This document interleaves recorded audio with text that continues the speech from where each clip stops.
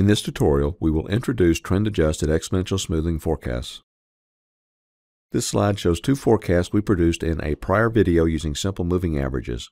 The demand data is in blue on both charts, and the forecast is in orange. The chart on the left is a 3-period simple moving average, and the chart on the right is a 4-period simple moving average. Do you see a problem with the forecasts? You may want to pause the video and study them. This chart shows the two forecasts we produced in a prior video using weighted moving averages. As before, the demand data is in blue on both charts and the forecast is in orange. The chart on the left is for a 3-period forecast with weights of 0.20, 0.30, and 0.50. The chart on the right is for a 4-period forecast with weights of 0.10, 0.20, 0.30, and 0.40. Do you see the problem now? Let's look at one more set of forecast charts. This slide shows the two forecasts we produced in a prior video using simple exponential smoothing. The one on the left uses an alpha value of 0.20. The one on the right uses an alpha value of 0.40. Have you figured it out? For every single period in which we have a forecast, the forecast is below actual demand.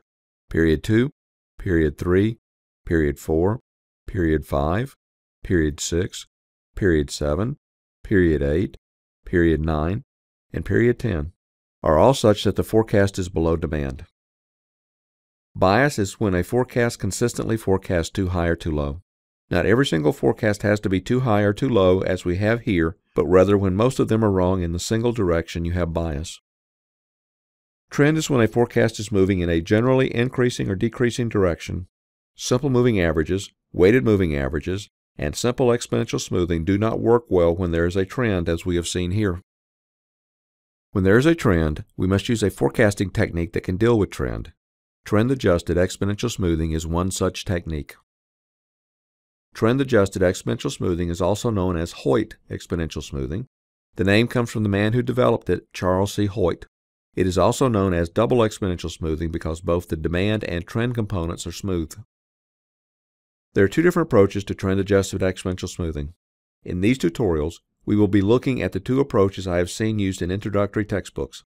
They do not have names, so I will show you the sets of equations and you pick the one that matches your textbook. Unlike the two approaches in simple exponential smoothing, these two approaches to trend-adjusted exponential smoothing generate slightly different results. For that reason, we will be showing them in two different videos rather than together. These approaches do not have names, so we will just call them Method 1 and Method 2. As always, be sure to use the approach used by your textbook. With Method 1, a trend-adjusted forecast is composed of two elements, a smooth error, or S sub t, and a trend factor, T sub t. The trend-adjusted forecast is just the sum of these two components computed in the prior period. The equations are shown on the slide. With Method 2, the forecast and trend are both smoothed separately, thus the double exponential smoothing, and then summed. The equations are shown on the slide. As I've said before, review the two approaches and pick the one that is used by your textbook. Feel free to ignore the other one. If your textbook uses a different approach, let me know so I can add it to the tutorials.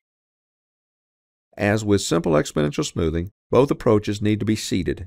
However, as we will see, the seeding issue is a little more complex. Both methods need to be seeded with both a beginning forecast and with a beginning trend value. If you found that this video helped you with your operations management problem, please consider liking the video and even subscribing to the channel.